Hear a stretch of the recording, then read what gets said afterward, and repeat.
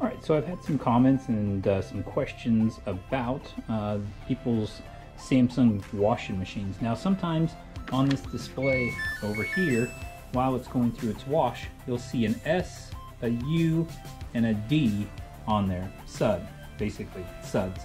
Now, that is not an error code. That is just advising you that there's a lot of soap that is building up inside the actual washing machine. Now, on the back side of this washing machine, you'll see this vent right here. Okay, so this vent actually, in order for air to be able to escape out of here, because we've got to have this thing watertight, we have to allow air to be able to escape. And the way that the machine actually picks that up is on the pressure sensor. So all those little bubbles that are popping, you know, millions and millions of little bubbles that are popping, that pressure sensor is picking that up. We have no sensors on this thing whatsoever that says, hey, you've got way too much soap in here. The only thing that can pick that up is the actual pressure sensor. Now, that's not an error. It's going to continue on. It's going to go out throughout its business. It's going to finish the cycle and everything like that. But it's just letting you know that there's way too much soap. So how can you combat that amount of soap? Well, you simply open it up, make sure that there's nothing inside there whatsoever, no water or anything like that, and just take yourself a cap of vinegar or so, throw it in there, shut the door, press start, and let it go. So that'll help a lot. And also, if you didn't notice or know on your machine, this self-clean button right here, that needs to be activated at least every about, I'd say, 30 loads or so, 25 to 30 loads that you run through this machine. I would go ahead and hit that self-clean button, and then that way it'll run the machine, it'll pump hot water in there.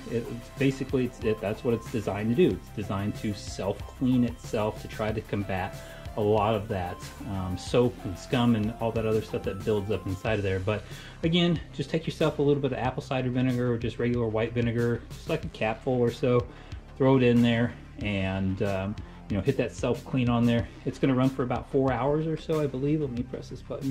Oh, yep, 3:53. So close.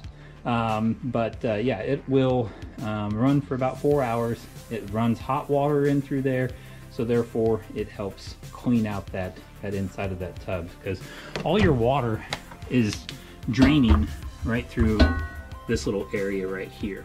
Okay, so it drains through here, and then there's a hose underneath here that goes down to the drain pump that's right here in the front. So that helps out a lot. And just make sure that you hit that self-clean on there, because if you don't, you're going to run into issues. This spider gear, especially back here, it's on the back side of it. It's made basically by pot metal.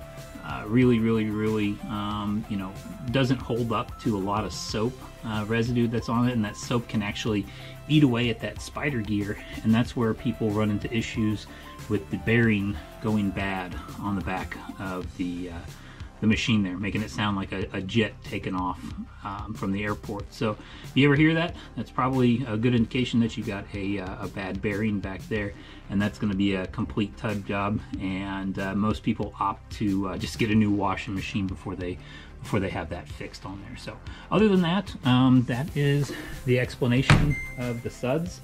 It is not an error code on there. Just know that your machine needs to run the self-clean on there, and you need to throw like a little cap of vinegar in there to kind of help eat away at that soap and to protect the longevity of your machine.